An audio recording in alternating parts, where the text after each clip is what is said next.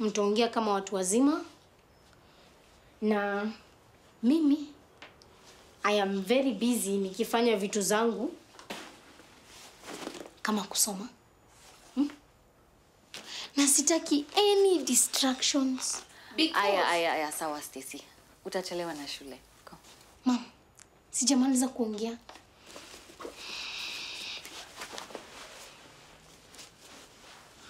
As I was saying, sitaki any distractions. Kwa sababu mama yangu na baba yangu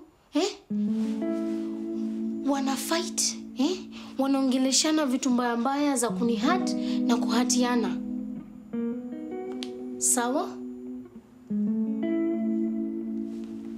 Good. Dad, nipeleke shule. Nachelewa.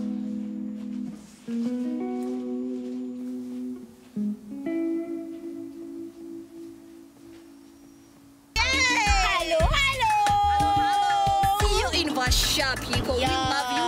Keep posted. Stay tuned. Tutawabamba na hizi vitu bana.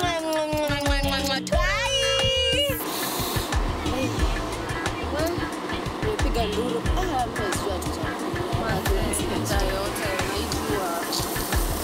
Excuse me. So nyinyi ni influencers? Boss.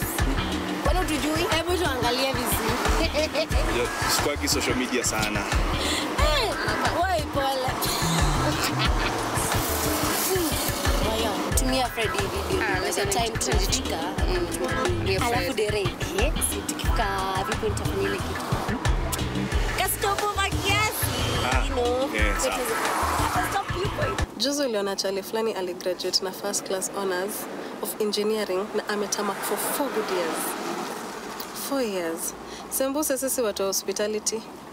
Hotel industry in Kenya hai exist. Umeona hoteli karibu zote zimefungwa. Na sasa hiyo familia itaki kujua unafanya nini home na walikupeleka university. Hey, but still, Middle East. Auogopi wewe?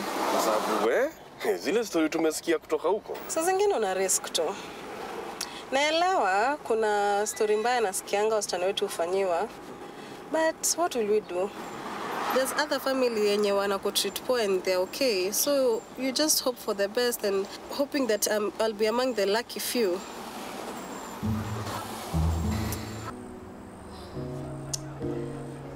A full-grown adult, huh?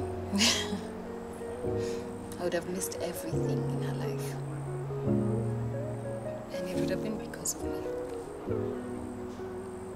So I was thinking, maybe I'm the one who's supposed to make a change. You know? Maybe it's easier for me to settle down here in Kenya compared to Stacy up in Dubai. What exactly are you saying? Washington. I'm moving back home. Njoro wa Uber.